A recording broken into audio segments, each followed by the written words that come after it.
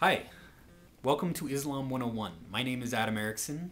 I want to tell you a little bit about myself first before we move on to studying Islam. I work at the Raven Foundation, and at the Raven Foundation, we seek to make religion reasonable, violence unthinkable, and peace a possibility. If you want to learn more about that, go to the Raven Foundation website.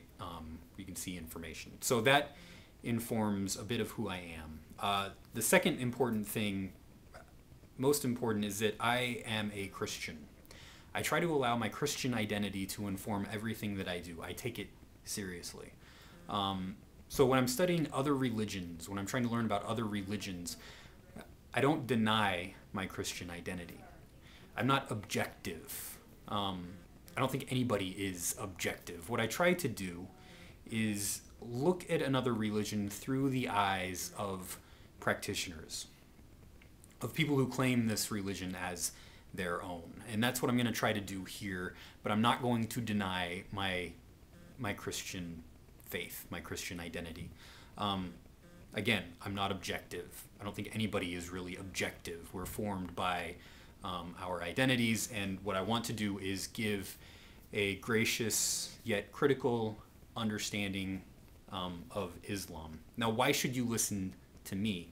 Well, I think that there is a lot of, to use a Christian term, bearing false witness against Islam. This comes out of kind of a fear about what Islam is and who Muslims are.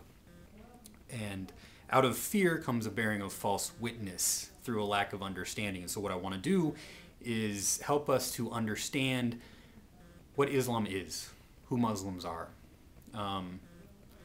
It's a complicated issue because you can't just say, oh, this is it, this is what Islam is, this is who Muslims are. That identity means a lot of different things to different Muslims. But what I want to do is take a look at the historical context, the historical social context out of which Islam was formed, out of which, where Muhammad came from, in which the Quran came into. This is what I'm trying to do, and what does that mean for us? So the historical context and the theological context is what I want to do. So that's what's going to guide our sessions together. I hope that Muslims will watch this and help guide us through this discussion. I hope that non-Muslims, Christians, Jews, Hindus, atheists, whomever, will also pay attention to this, and we'll have a good discussion. So what I want to do is start this off, end this first session with kind of a meditation. Jews, Christians, and Muslims all claim roots in a person named Abraham. And you can read the story about Abraham and Isaac and Ishmael. Abraham and Isaac, Genesis 16 through 22. Abraham and Ishmael in Surah, which means chapter of the Quran, Surah 37, verses 83 through 122. And I want to start off on this kind of meditation about the story of Abraham. It's a very complicated story in the binding of Isaac, or the binding of Ishmael. In Genesis, it's the binding of Isaac. In the Quran, it's the binding of Ishmael. Isaac and Ishmael are the sons of Abraham. And God puts Abraham to a test in both of those stories. Abraham grew up in a polytheistic culture. His dad was a practicing polytheist. Everybody in his culture were polytheists. And Abraham begins to see a different vision of God. These polytheists were sacrificing human sacrifice, animal sacrifice to their gods. This is violence that's going on. And Abraham has a different vision of who God is. And he disowns his past. He disowns the polytheism of his past. And he tries to move away from it. Well, God puts Abraham to the test.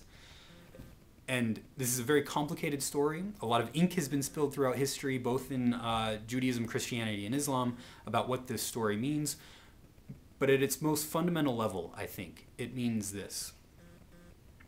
In both of these sacred scriptures, the Abraham, Isaac, Abraham, Ishmael story is trying to get us away from sacrifice. It's an anti-sacrificial story, moving beyond sacrifice. God tests Abraham, and Abraham follows along with God. God says, sacrifice your son. And Abraham ends up taking Ishmael, if you're reading the Quran, up on an altar and is about to sacrifice Ishmael. And God says, don't do it. I'm not like that. This is not who I am. I'm not the gods that demand sacrifice. I'm the God who tries to get you to live your life in a way that is not based on sacrifice, that is not based on human sacrifice.